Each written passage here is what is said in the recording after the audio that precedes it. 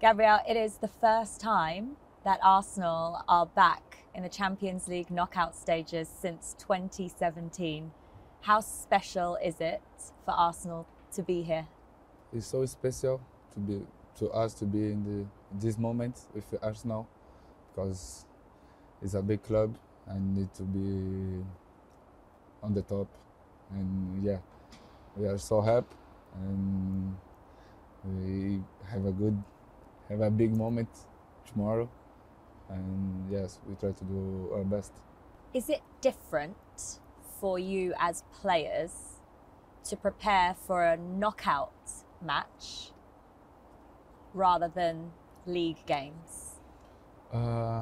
No, I don't think so. I think we prepare every game is the same mentality because we know every game is important, and yeah, we prepare the game and we are ready. And how much do you know about Porto as a team? I know it's a big club, it's a big story, and the Champions League, and yeah, but we focus on us and we work a lot, and yeah, we are ready to play this game. You started this year in such good form, 5 wins in a row. Do you feel like you have momentum coming into this stage of the Champions League? Yeah, it's a good moment for us and to play in the Premier League, and as well to play the big game like tomorrow. Why do you think you've been scoring so many goals in the last few matches? What's changed? I work a lot on this, and of course I like it. I like to score, and yeah, we train every day, every week, set places, and it's an opportunity to defenders to score goals.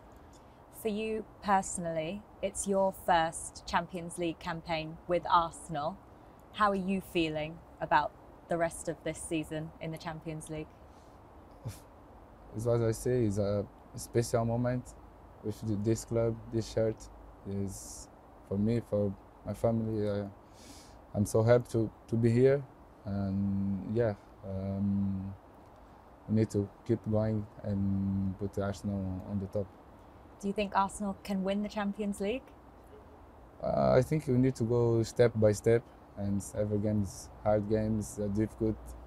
The Champions League is a difficult, have a lot big clubs, and but yeah, but we go step by step.